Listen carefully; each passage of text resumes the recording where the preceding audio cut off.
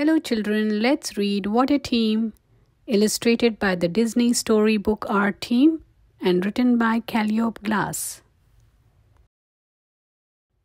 It was winter in Arendelle, and the happiest winter in many years.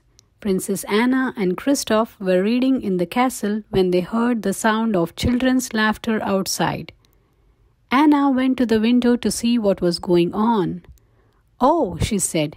"Come look, Kristoff, it's so cute." Kristoff and Anna saw 3 children building a toboggan in the snowy courtyard below. Kristoff smiled at the scene, but Anna could tell he was thinking about something else. "Out with it," she said. "What's on your mind?" Kristoff turned to Anna. "Every year, ice harvesters from all over the world and their friends and family gather for the ice games," he said. "I bet those kids are getting ready for the toboggan race.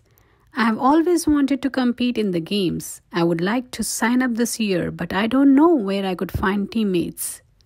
Later, Anna told Elsa what Kristoff had said. "There aren't any royal events going on this weekend," said Anna. "So I was thinking that we should offer to be Kristoff's teammates." Elsa finished, delighted. Anna hugged her sister. "This will be so much fun." Anna and Elsa rushed to tell Kristoff about their plan. "You guys are the best," Kristoff said. "Now some of the events can be pretty challenging. And Elsa, you can't use your magic powers." "Of course not," Elsa agreed. "We'll make a great team. No magic needed." The next day, the friends arrived at the ice games. It was the first day of the competition, and they got in line to sign up for the events. "Say, isn't that the Queen of Arendelle?" said an ice harvester, pointing at Elsa. "Hello, everyone," Elsa said to the crowd. "Who is excited to compete?" A group from Arendelle, including the children Anna and Kristoff had seen from the palace window, cheered the loudest. They were proud to have a queen who liked to have fun. Anna grinned. She loved that the people of Arendelle were so fond of her sister. The first event was ice sculpting. "Competitors have 2 hours to sculpt whatever they choose," said the announcer. "Be creative and have fun." With just a hammer and a chisel, no magic, Elsa carved a gorgeous ice sculpture of the rock trolls. She won first place. Next, Anna and Kristoff were ready to compete. "I don't care what the event is," said Anna. "I know we are going to win." "Time for couples ice skating," said the announcer. "Unless it's that," Anna said as her heart sank. She thought she was a terrible ice skater. But the princess wasn't one to back down from a challenge. She and Kristoff did their best, speeding around the rink. Kristoff managed a little jump and Anna only fell 9 times. They didn't win, but they had a lot of fun trying, and they came in 3rd. That night at dinner, Anna, Elsa, and Kristoff discussed the competition. With Elsa's first place finish and Kristoff and me coming in 3rd, we actually stand a chance of winning the ice games, Anna said. Kristoff agreed. "All we need to do is win the toboggan race tomorrow," he said. "Good luck," said a small voice. Anna turned to see the little girl from Arendelle. "Thank you," Anna replied with a smile.